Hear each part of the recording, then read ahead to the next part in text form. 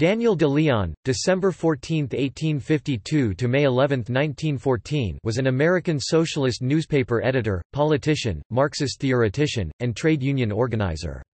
He is regarded as the forefather of the idea of revolutionary industrial unionism and was the leading figure in the Socialist Labor Party of America from 1890 until the time of his death.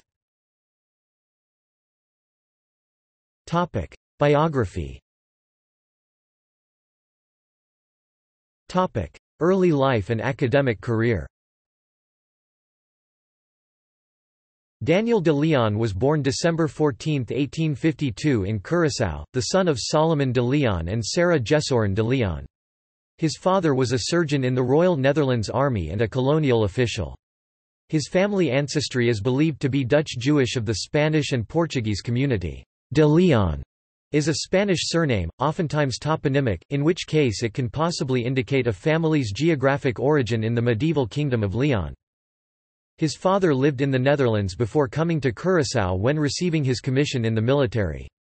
Solomon de Leon died on January 18, 1865, when Daniel was 12 and was the first to be buried in the new Jewish cemetery. De Leon left Curaçao on April 15, 1866 and arrived in Hamburg on May 22. In Germany he studied at the Gymnasium in Hildesheim and in 1870 began attending the University of Leiden in the Netherlands. He studied medicine at Leiden and was a member of the Amsterdam Student Corps, but did not graduate. While in Europe he had become fluent in German, Dutch, French, English, Ancient Greek and Latin, in addition to his first language Spanish. Sometime between 1872 and 1874 he emigrated to New York, with his wife and mother. There he found work as an instructor in Latin, Greek and mathematics at Thomas B. Harrington's School in Westchester, New York. In 1876 he entered Columbia College, now Columbia University, earning an LL.B. with honors 1878. From 1878 to 1882, he lived in Brownsville, Texas as a practicing attorney, then returned to New York. While he maintained an attorney's office until 1884, he was more interested in pursuing an academic career at his alma mater, Columbia. A prize lectureship had been created in 1882. To be eligible, a candidate had to be a graduate of Columbia, a member of the Academy of Political Science, and read at least one paper before the Academy. The 3-year appointment came with a $500 annual salary and required the lecturer to give 20 lectures a year, based on original research, to the students of the School of Political Science. De Leon devoted his lectures to Latin American diplomacy and the interventions of European powers in South American affairs. He received his first term in 1883 and his second term in 1886. In 1889 he was not kept on. Some allege that the university officials denied him a promised full professorship because of his political activities, while others believe that his subject was too esoteric to be a permanent part of the curriculum. De Leon published no papers about Latin America during this period, but he did contribute an article to the debut issue of the Academy's Political Science Quarterly on the Berlin West Africa Conference. He also wrote reviews on Franz von Holtzendorff's Handbuch des Völkerrechts in June 1888 and its French translation in March 1889 for the same publication.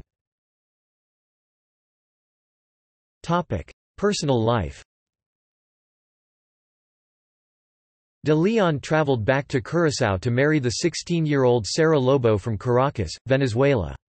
The Lobo were a prominent Jewish family in the area that lived in both the Dutch Antilles and Venezuela. After a traditional Jewish wedding in Caracas, the family moved to a Spanish-speaking area of Manhattan, at 112 West 14th Street, where their first son, Solon de Leon, would be born on September 2, 1883. By the mid to late 1880s the family was living in the Lower East Side. In 1885 or 1886 another child, Grover Cleveland de Leon, was born but only lived a year and a half. On April 29, 1887 Sarah Lobo de Leon died in childbirth while delivering stillborn twins. It was the same year that Grover had died. After this the de Leons left the Lower East Side and moved in with their housekeeper Mary Redden Maguire at 1487 Avenue A in 1891. While on a speaking tour around the country for the SLP, de Leon found himself in Kansas when he learned that a planned speaking engagement in Lawrence had been cancelled. He decided to head to Independence, Kansas, where he had been advised there was some sympathy for the socialist movement. He arrived on April 23 and was hosted by a 26-year-old school teacher, Bertha Canary, who was the head of a local Bellamyite group, the Christian Socialist Club. Canary was familiar with de Leon, having read some of his articles in the Nationalist Club movement press, and the two apparently became infatuated with each other. In 1892 they were married in South Norwalk, Connecticut. They had 5 children, Florence, Gertrude, Paul, Donald and Genseric. He named the latter, according to Solon de Leon, after the medieval king Genseric, a Vandal who made the Pope kiss his toes. Political career. De Leon settled in New York City, studying at Columbia University. He was a Georgist socialist during the 1886 mayoral campaign of Henry George and in 1890 joined the Socialist Labor Party, becoming the editor of its newspaper, The People. He quickly grew in stature inside the party and in 1891, 1902, and 1904 he ran for the governorship of the state of New York, winning more than 15,000 votes in 1902, his best result. De Leon became a Marxist in the late 1880s, and argued for the revolutionary overthrow of capitalism, trying to divert the SLP away from its Lassallean outlook. Some argue that his famous polemic with James Connolly showed him to have been an advocate of Lassalle's iron law of wages. Others question this assertion because by the same logic Marx and Engels could be described as advocates of the Iron Law because language in the Communist Manifesto and value, price and profit pertaining to the level of wages and temporary effect of union activity on working conditions is similar to the language used by de Leon in his answer to Connolly, and the Iron Law of wages is a Malthusian theory which de Leon did not indicate any support for. De Leon was highly critical of the trade union movement in America and described the craft-oriented American Federation of Labor as the American separation of labor. At this early stage in de Leon's development, there was still a considerable remnant of the General Unionist Knights of Labor in existence, and the SLP worked within it until being driven out. This resulted in the formation of the Socialist Trade and Labor Alliance (ST&LA) in 1895, which was dominated by the SLP. By the early 20th century, the SLP was declining in numbers, with first the Social Democratic Party and then the Socialist Party of America becoming the leading leftist political force in America as these splinter groups embraced capitalist reforms. De Leon was an important figure in the U.S. labor movement, and in 1904 he attended the International Socialist Congress, held in Amsterdam. Under the influence of the American Labor Union (ALU), he changed his politics around this time to put more focus on industrial unionism, and the ballot as a purely destructive weapon, in contrast to his earlier view of political organization as sword and industrial union as shield. He worked with the ALU in the founding of the Industrial Workers of the World (IWW) in 1905. His participation in this organization was short-lived and acrimonious.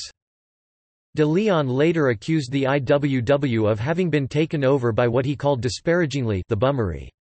De Leon was engaged in a policy dispute with the leaders of the IWW. His argument was in support of political action via the Socialist Labor Party while other leaders, including founder Big Bill Haywood, argued instead for direct action. Haywood's faction prevailed, resulting in a change to the preamble which precluded affiliation with any political party. De Leon's followers left the IWW to form a rival Detroit-based IWW, which was renamed the Workers' International Industrial Union in 1915, and collapsed in 1925. Death and legacy. De Leon was formally expelled from the Chicago IWW after calling proponents of that organization, "slum proletarians." He died in New York on May 11, 1914. His Socialist Labor Party has remained influential, largely by keeping his ideas alive. Daniel de Leon proved hugely influential to other socialists, also outside the U.S. For example, in the UK, a Socialist Labour Party was formed. De Leon's hopes for peaceful and bloodless revolution also influenced Antonio Gramsci's concept of passive revolution. George Seldes quotes Lenin's saying on the 5th anniversary of the revolution, "What we have done in Russia is accept the de Leon interpretation of Marxism, that is what the Bolsheviki adopted in 1917." Electoral history. De Leon ran in 1891 for governor of New York and received 14,651 votes. He ran in 1893 for Secretary of State of New York and received 20,034 votes. He ran again in 1902 for governor and received 15,886 votes. He ran in 1903 for the New York Court of Appeals. He ran again in 1904 for governor and received 8,976 votes. Works. Reform or Revolution? Speech, 1896. What Means This Strike? Speech, 1898. Socialism versus Anarchism? Speech, 1901. 2 Pages from Roman History. The Burning Question of Trade Unionism. Preamble of the IWW, later renamed the Socialist Reconstruction of Society. Delian Replies. Short Essay, 1904. Notes. Further reading. Stephen Coleman, Daniel de Leon, Manchester, England, Manchester University Press. W. J. Gent. Daniel de Leon. In Dictionary of American Biography. New York, American Council of Learned Societies, 1928–1936. Lewis Hank, the first lecturer on Hispanic American diplomatic history. Durham, North Carolina, 1936, reprinted from the Hispanic American Historical Review, Volume 16, No. 3, August, 1936. Frank Gerard and Ben Perry, Socialist Labor Party, 1876–1991, A Short History. Philadelphia, Livre Books, 1991. David Harrishoff. Daniel de Leon, The Rise of Marxist Politics. In Harvey Goldberg ed. American Radicals, Some Problems and Personalities. New York, Monthly Review Press, 1957. American Disciples of Marx, From the Age of Jackson to the Progressive Era. Detroit, Wayne State University Press, 1967. Olive M. Johnson, Daniel de Leon, American Socialist Pathfinder. New York, New York Labor News Company, 1923.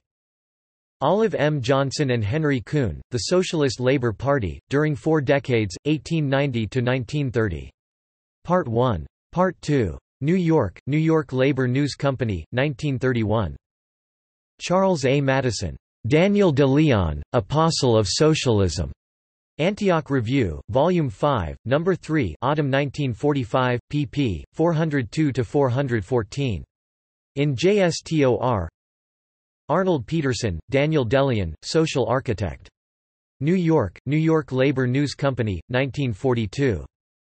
Leonid Raisky, Daniel de Leon, The Struggle Against Opportunism in the American Labor Movement, New York, New York Labor News Co., 1932.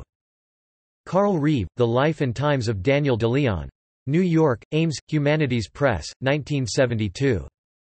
L. Glenn Sheridan, Daniel de Leon, The Odyssey of an American Marxist, Cambridge, Massachusetts, Harvard University Press, 1979. Daniel de Leon is American. Wisconsin Magazine of History, Volume 61, No. 3, Spring 1978, pp. 210–223. In JSTOR. Daniel de Leon, The Man and His Work, A Symposium. New York, National Executive Committee, Socialist Labor Party, 1919. Golden Jubilee of de Leonism, 1890–1940, commemorating the 50th anniversary of the founding of the Socialist Labor Party. New York, National Executive Committee, Socialist Labor Party, 1940. 50 Years of American Marxism, 1891–1941, commemorating the 50th anniversary of the founding of the Weekly People. New York, National Executive Committee, Socialist Labor Party, 1940. The Vatican in Politics, Ultramontanism, New York Labor News Company, 1962. External links. Socialist Labor Party official website. Daniel de Leon Internet Archive at the Marxists Internet Archive. Deleonism.org. Works by Daniel de Leon at Project Gutenberg. Works by or about Daniel de Leon at Internet Archive.